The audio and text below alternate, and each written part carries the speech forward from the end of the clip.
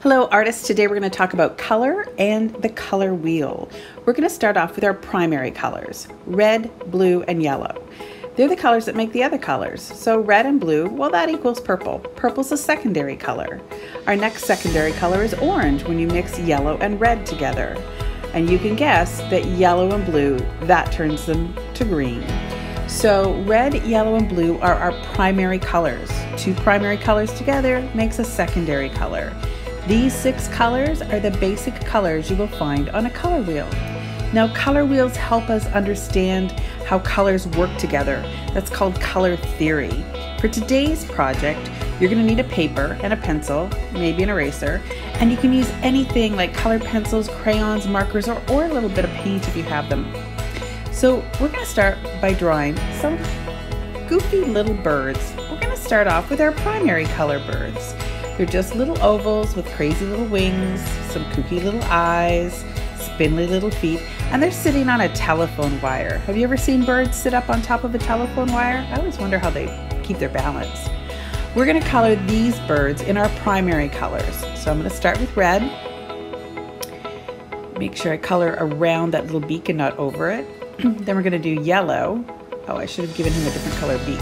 Oh well, I can go back and change that later.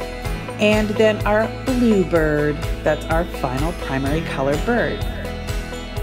So once we're done with our primary color birds, it's time to make some secondary color birds.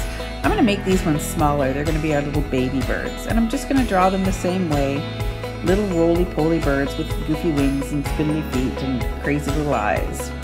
Now, we know that red and yellow make orange. So the little bird in between those two birds is going to be orange.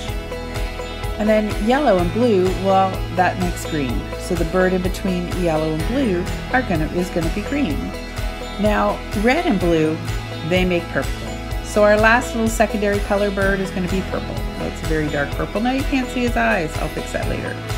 All right, so you can go back and you can color and add some details and turn this into a nice little family portrait of birds that are looking down on the beautiful scenery. So you don't want to do birds? That's okay. You can turn your color wheel into a little group of mice. I'm going to start with my primary colored mice. In this case, I'm going to use crayon. And then, of course, in between, you put the secondary color mice.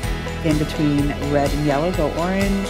Green between blue and yellow. And, of course, purple between red and blue. Now, you can also do a whole little school of fish. I'm going to start with my primary fish. I'm using paint here.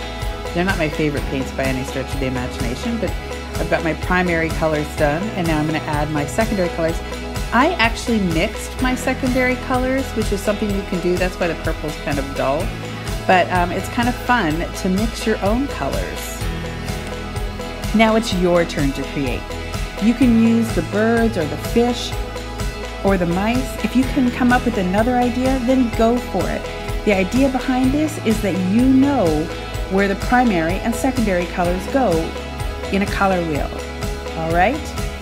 Have fun. I would love to see what you create.